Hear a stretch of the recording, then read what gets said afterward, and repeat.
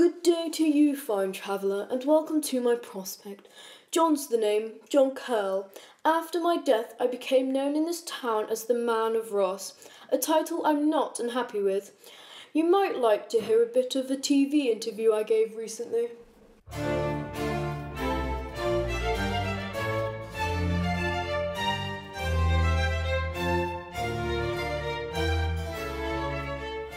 Good day, Ross, and welcome to the Daily News. And I'm here to tell you more about John Kyrle.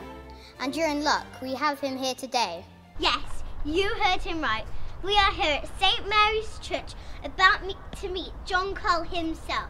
Now, how about we go meet him? And so, here we are in St Mary's Church about to meet John Kyrle himself. So, John, why did you set up the prospect? I loved Ross and its folk and worked hard to secure for them the best possible existence that could be afforded them. You'll mark my name about the town. You'll also see the results of some of my hard work, which is most gratifying. Some 300 years after, I shuffled off this mortal coil.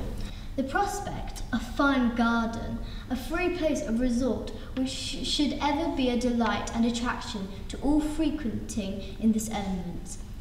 I established and opened in this place in the year of our Lord 1700. Some would say you were getting a bit old for this sort of project. It was a hard task to perform, and in the 63rd year of my life there was little hope that I could carry on out these great works unaided. But with the help of my trusty band workers, and not a little cider to keep us in good humour, I raised fine grass plots, hooray, and other ornaments, as we could devise to make the same a free walking space for the people of Ross and all the other persons who would resort here for their diversion. You mentioned other ornaments. What were they? If you look about you today, you'll see only my handsome gate posts at the main entrance and one of my smaller gates on the north side, which has remained intact. I believe you may even have noticed that there is a certain signature of mine. The centrepiece of this garden was my fountain, alas now but a memory. It was a joy and delight to all who gazed upon it and played in its waters. I should perhaps convey to you that today you can only gaze upon but half of my original prospect. The other half lies beyond the hotel wall.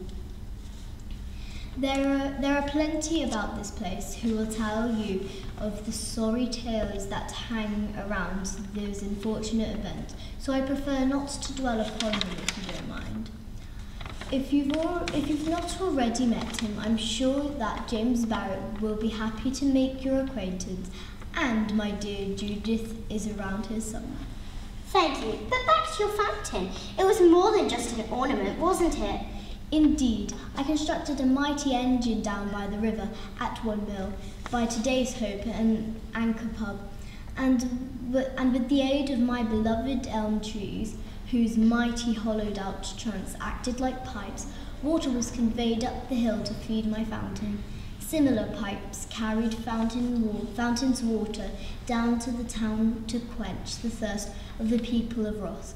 I can still remember the joy of that day in 1700. Well, thank you, John. That has been most interesting. Yes, there's more I could tell you, but I perceive you must be on your way. There are others who will tell you more about this place and what happened after my days on God's good earth. If it's waterworks you crave, then Thomas Blake would, I am sure, oblige. Look about you. Enjoy what remains of my prospect. Fare thee, Robert.